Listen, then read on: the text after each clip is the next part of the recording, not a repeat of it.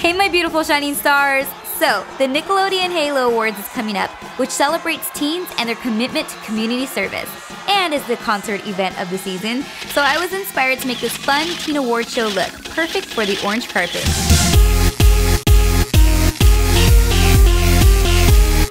Okay, so I want my skin to be flawless, so I'm going to be using my Kat Von D foundation and applying it all over my face with a beauty blending sponge.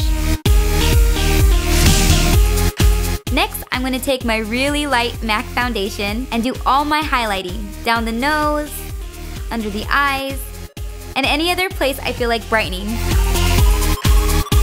After that, I'm going to use a really dark foundation from my Cinema Secrets palette and contour the areas of my face that I want to slim down. So down the hollows of my cheeks, my temples, down the sides of my nose, and just blend it all in. I'm also going to go over what I just did with my buxom bronzer.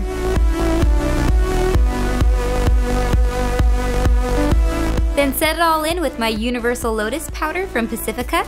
This is really going to help if you're going to an event where you're planning on taking lots of photos, just so your features don't get lost in all the bright lights.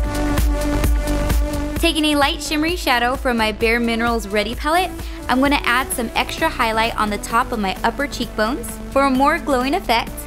And I'm also going to highlight my brow bone and the inner corners of my eyes. For my cheeks, I'm going to take a Dusty Rose blush and apply it to the apples of my cheeks and work up towards my hairline. Now taking a large green cream pencil, this one is from BH Cosmetics in Huntress. I'm going to apply it all over my eyelid, blending it in with my fingers, and taking it under my lower lash line as well.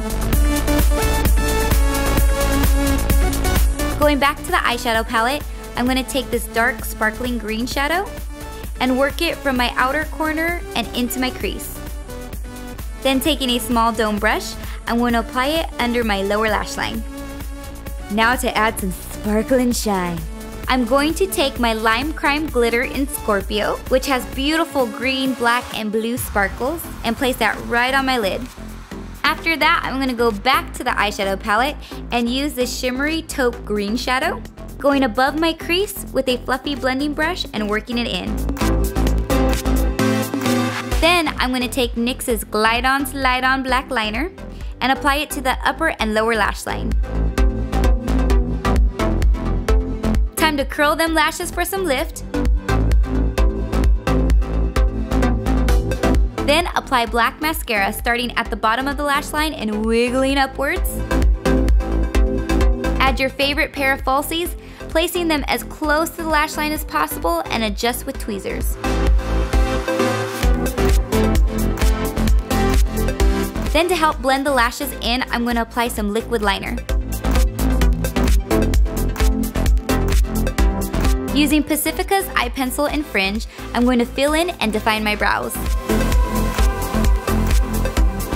And just blend them with a spoolie. Spoolie, spoolie! Now onto the lips.